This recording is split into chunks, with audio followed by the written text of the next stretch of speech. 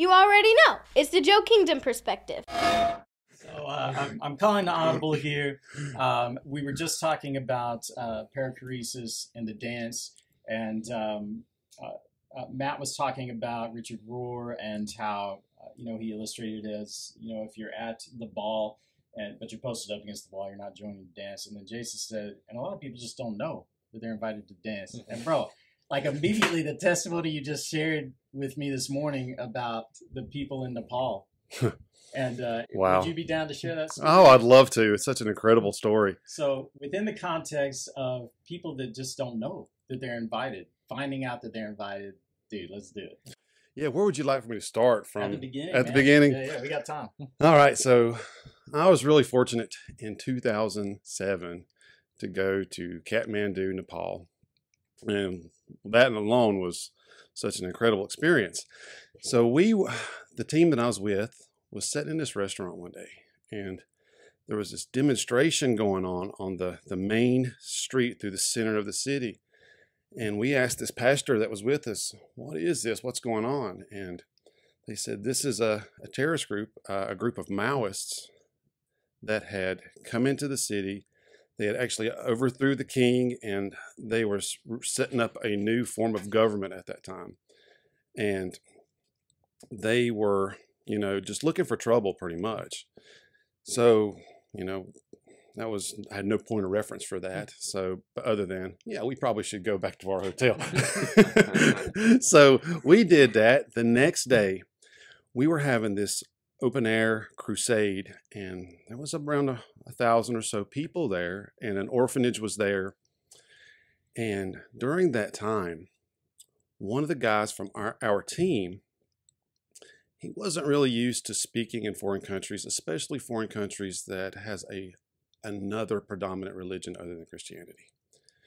And I guess we really failed to tell him, let's talk about Jesus. Let's not talk about Hinduism, Buddhism, or anything else. Let's just stay, for the day. Let's just stay with Jesus. What else would you want to talk about anyway? Besides Jesus, He didn't do that. So he started going down this road where he was speaking negatively against Hindu gods, and it started riling some people up who happened to know the Maoists and got in touch with him. It's like, hey, you might want to come here and check out what's going on. And word got back to the pastor he was with that this terrorist group is now coming to join us. So, and they're looking for Westerners.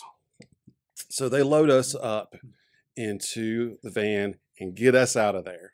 And I didn't know what was going on at the time. And finally they told us. A couple of days later, I'm back on the plane going to the States. So 7 years later, that's all I really heard about that situation.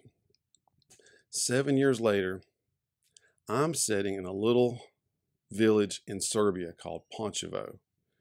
And totally unrelated to Nepal, the people I was with another group of guys, and the pastor in this Serbian town that we were staying with, he come and said, hey, I know this group from Germany.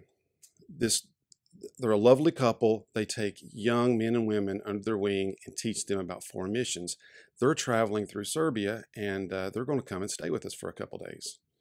Me and Steve Burris, who I was with, we're like, great, I'd love to meet them. So that night, we're all just sitting around talking, and we're like, hey, what's been going on with you guys? Where y'all been? Tell us your story. And they were telling us about different places throughout Europe and Asia. And he said, but the furthest we've really been out was Kathmandu, Nepal. I was like, cool, man, I've been there. Tell me about it. He said, well, it was in 2007. I was like, awesome. I was there in 2007. He's like, really? I was there the first week of November 2007. I was too. It's like, I know it's a big place, but I'm surprised we didn't cross paths. He said, yeah, well, it wasn't at first a great experience for us because we were getting ready to go trek to base camp below Mount Everest. And he said, we went out of Kathmandu to this little village, and this group of Maoist terrorists found us. And I'm like, oh, no. They were looking for us. And they found you. And he's like, yeah, they kidnapped us. Wow. It took us, he said, we got up close to base camp because they took us way up in the Himalayan mountains to this little remote village. And they had already hired a Sherpa to help them get up there. This Sherpa could speak English and their native Nepalese tongue. They had already got all the trekking gear, like $20,000 of worth of rented equipment to go up into the Himalayan mountains. And that's all they had. So this group took everything and took them up there.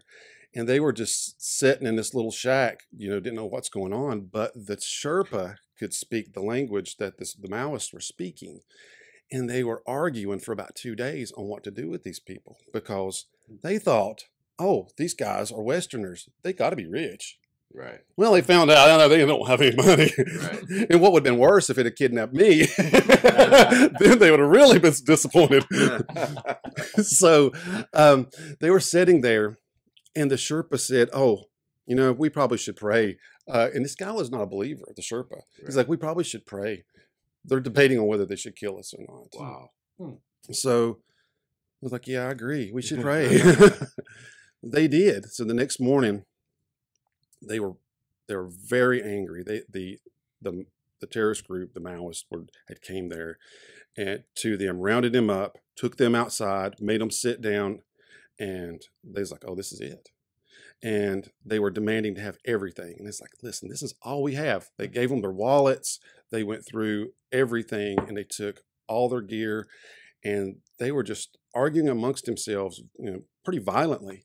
And this went on for another day, and they just continued to pray. It's like, Lord, you've got us here. We know we followed you here. Yeah.